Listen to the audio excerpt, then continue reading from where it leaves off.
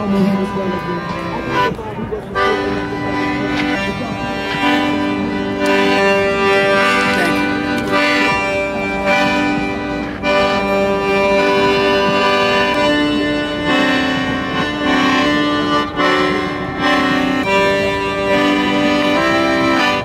the rivers of Babylon, where we sat down, and there we wept, and we remembered Zion.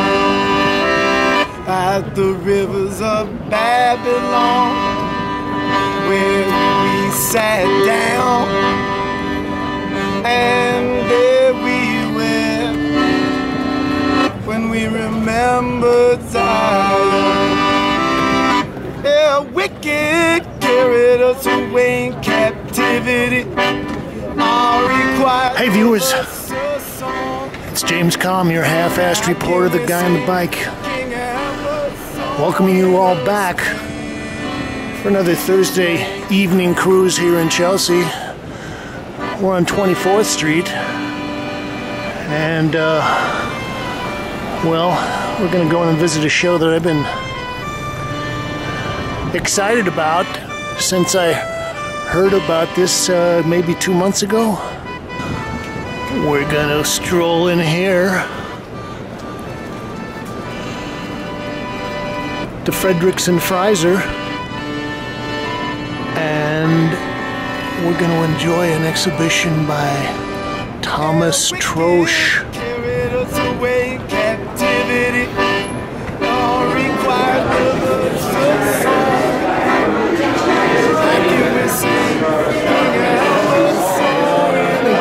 Thomas is one of the few contemporary painters that I could actually honestly say was kind of a cult figure. He's got a lot of friends, admirers, people that appreciate his, what could I say, odd, eccentric aesthetic.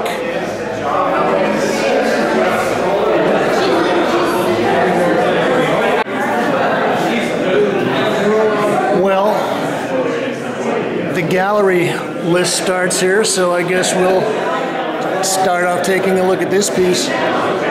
This is the Unknown Masterpiece 2017, oil on canvas 23 by 39.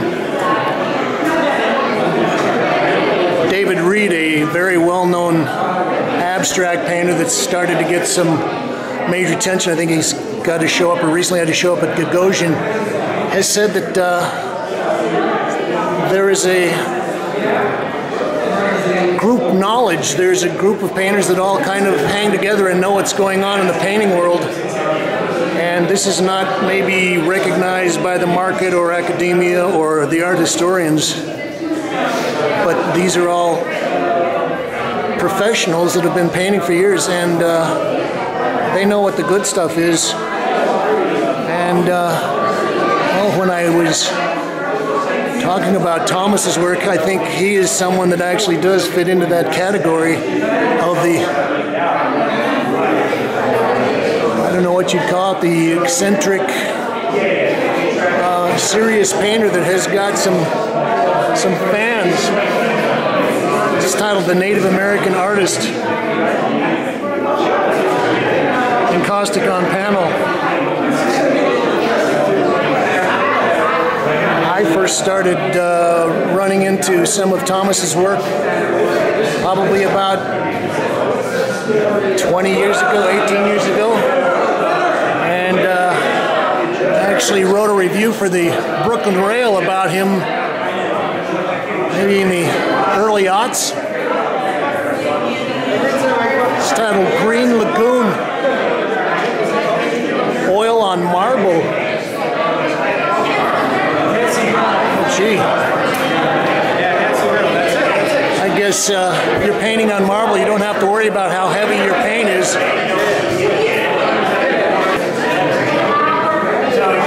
And for those of you who do watch the the Kalm report. If you go back and check my my little tour of the Armory show, Jeffrey Deitch had a little booth called, I think it was the Time Collapse Salon of Florine Stedheimer. This piece is titled Royal Visit 2013 in Caustic on Panel. Well, this is interesting because Thomas is employing more encaustic, which most of the work I've seen before has been pure oil.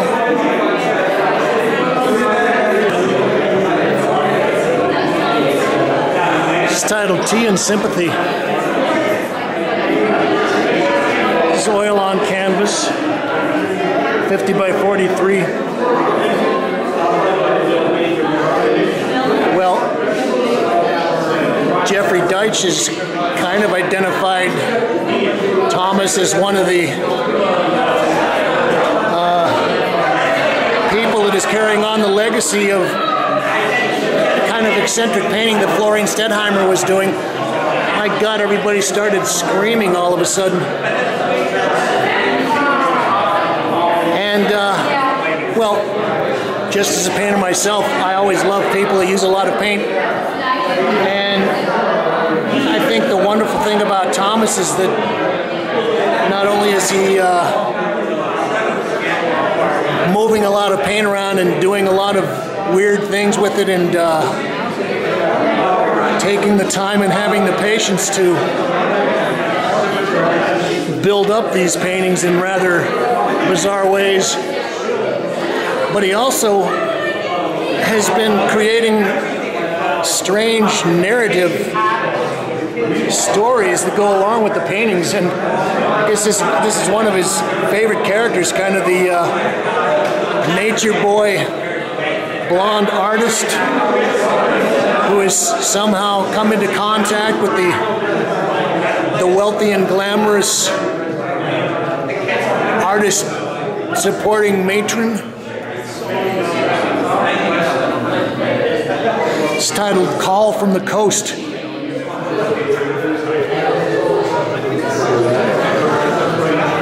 I would also say that probably some of these paintings have taken Thomas many years to build up. Another thing I'm noticing is that he's kind of expanded his scale a little bit. I know when I initially started seeing his work, maybe in the mid-late 90s, he was doing a lot of fairly large pieces. And then recently a lot of the work was more what I would consider classic easel size, so maybe up to 3.5 feet, something like that. And so it's nice to see some of these pieces where he stretched out a little more. This is titled The Lady, the Artist, and the Octopus.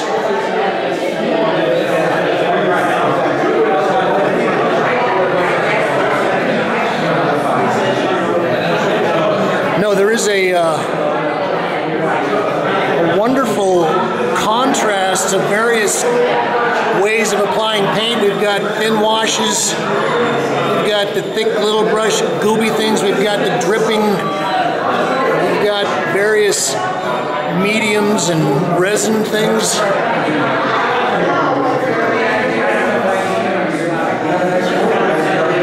I guess what I would say is that I am a fan of the human hand, the paw that is coming in and working things. That's one of the reasons why I always enjoy looking at the edge of paintings. That's where you really get a chance to see where the obsession, the handwork meets the real world.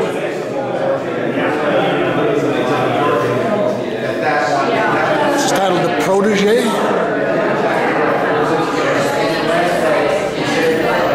Oil on canvas.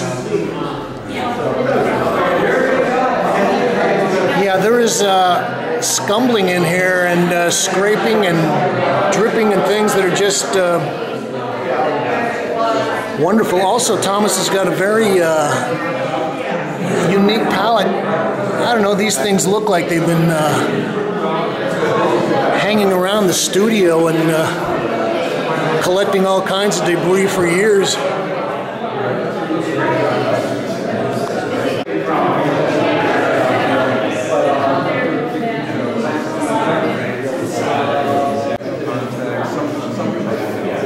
This piece is titled Maytime in Mayfair.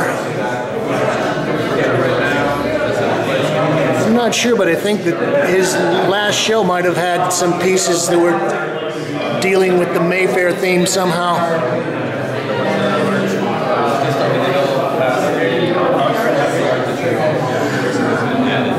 Regarding Florine Stedheimer, she was a wonderful, eccentric New York painter who was involved with early modernism, was a friend of Marcel Duchamp, and hung out at the Ahrensburg Salon. I think she died in maybe the mid-40s, late 40s, and most of her work was donated to a couple of institutions, and I think the Metropolitan got some of them, and at some point Henry Geldzahler made a point of dragging Andy Warhol down into their storage racks and pulling out some Stedheimer paintings, and Andy was very impressed. And well, there is a kind of wonderful, rich tradition of New York kitsch, I don't know, kitsch camp, somewhere floating in between those realms.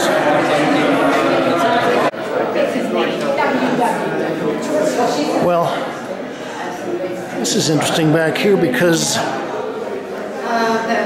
it's like a little mini retrospective. We've got a series of pieces from the late 90s.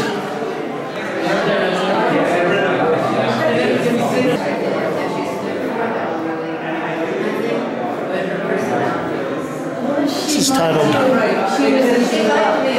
Dorothy Rogers Decorating Lesson Number 14 from 1993, oil on canvas, 84 by 70 inches, so this is about 7 by 6 feet. And, well, you can sort of get an idea of the development of Thomas's work. Here we've got some text. Finally, after 2 or 3 years of eye work and footwork, I honestly came to see what some of the enthusiasm was about. So I would say that that kind of relates to maybe Warhol and Lichtenstein's comic book works.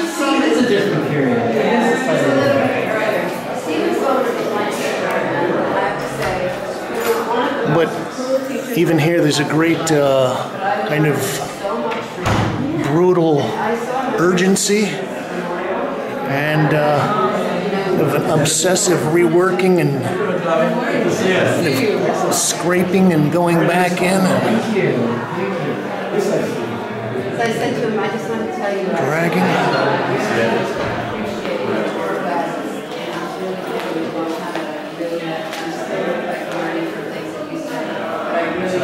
It's titled Japanese Lesson. 1993. This is 68 by 84.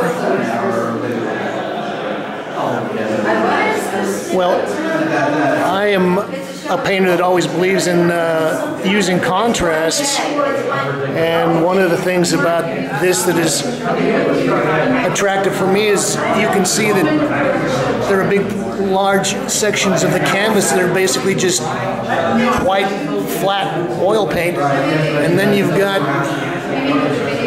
these sections, and it looks like Thomas just literally slung paint around. Meanwhile, that's all played off with areas of text. And, well, this is appropriate. So he's got little confections here, and that almost looks like the kind of frosting that you would get squeezing it out of a confectioner's tube, and the paint makes it very self-referential. He's got some crackle in there. One of the odd features about the early work too is the big eyes. I don't know whether that was a reference to the Keane kids or Japanese anime. This is the Japanese lesson, so maybe that's where that comes from. I saw some stuff there.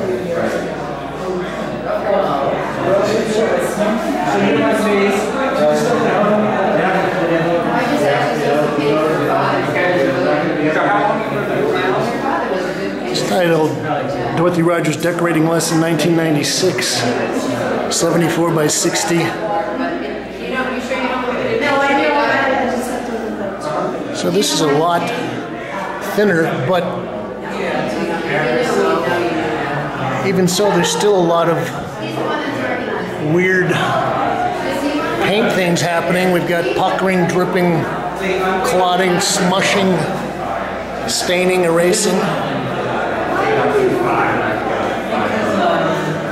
And at this point, we've even got a little crackle. Also, it's a great, almost intuitive palette.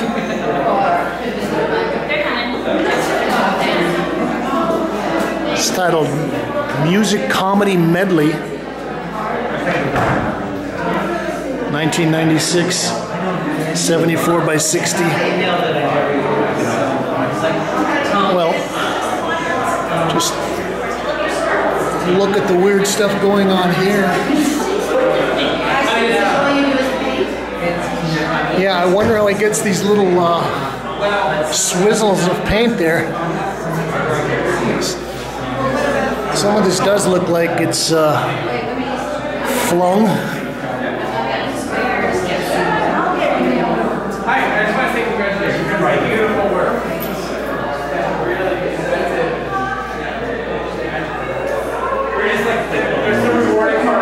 So that's great. We've got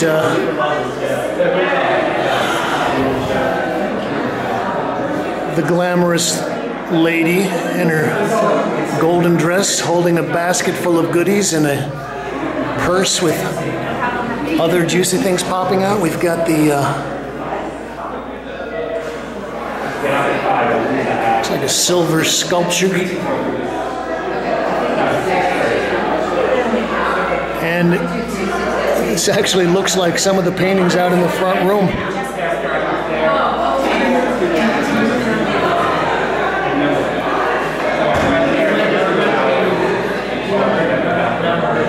This is our last piece, Music Comedy Medley. And in this one, Thomas has gotten a little more involved with the text. He's got various typefaces. Which land is dreamier, Arcadia or Bohemia? My great-grandmother's.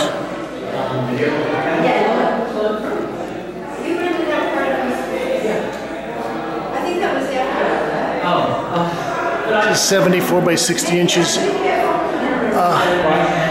Yeah, here he's almost structured the shape of this vase using impasto, like a sculptural element. Nice shot of color there. This is good. We got something splashing here down in the corner. Well, I can just say that it probably takes years for these to dry. Maybe many years.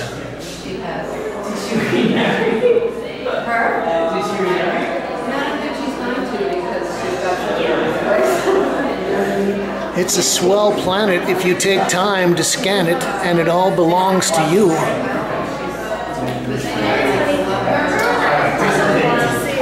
You know, I'm looking at some of the textural build-ups, and his patterning, and this actually recalls some of Terry Winter's early groundbreaking work, and I like the pencil lines that are coming through. Because he... Well, we've caught up with Thomas. Congratulations. I was looking through my archives and I noticed that I covered a show you did here, maybe it was your last show, 2009. And it's great to see you back. These paintings here in the back are... Oh, these were earlier. Right, this is about 20 years ago. Yeah, and then it was just simply the matter of having more space. I had a great big studio, so it's I was able to make bigger things. If you've got a bigger space, the paintings get bigger. If you've got a smaller space, the paintings get smaller, and that's a very practical way to approach it. Also, I was wondering, in the press release it talks about you living and working in New York and then out in California. Where did you work when you were? I mean, did you study here in New York, or were you part of the East Village scene or any of that stuff? I wasn't in the East Village scene, but I studied here at the studio school. Oh, the studio school. Okay, good. Yes. We got a lot of friends that studied at the studio school. The other thing I was wondering about is the narratives. You've got the, what I was calling kind of the nature boy artist, the blonde-haired guy that's kind of running around, and then there's the matronly lady that's sort of floating in and out. Where does that come from? They are people there were people, mostly from when I was in California. Real people? Real people. Oh, well, sort of. Composite, but they're like kinds of people that I would have met out there when I lived out there. Really? Did you surf when you were out there? No, I didn't. I went to the beach with you. Okay. The other thing, and I'll kind of wrap up with this, is your use of text. Now, in these older pieces, you've got text in there, you've got dialogue. It's kind of like cartoon bubbles. But at some point, you kind of reduced the text or maybe got away from that text. What's your ideas and the way you're thinking about text? Well, again, I think it was just simply that, I had so much space. And the canvases were big, so I had room to do that. I would probably do it again if I could. But in a small painting, it's hard. Yes, but is the narrative important for you, and sort of maybe filling in parts of the narrative? It doesn't seem to have changed. The new paintings, they don't have the text, but they have the same subject matter, yes, same kind of feel to them. Okay. Well, Thomas, you got a lot of fans out there, and I'm one of them. It's always nice to see you working. Congratulations. And good luck with the show. Oh, thanks so much. Nice to see you. Thank you.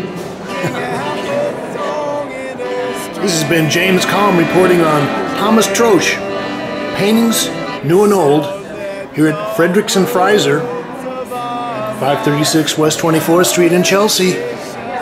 And join me, folks. Thank you, Kate.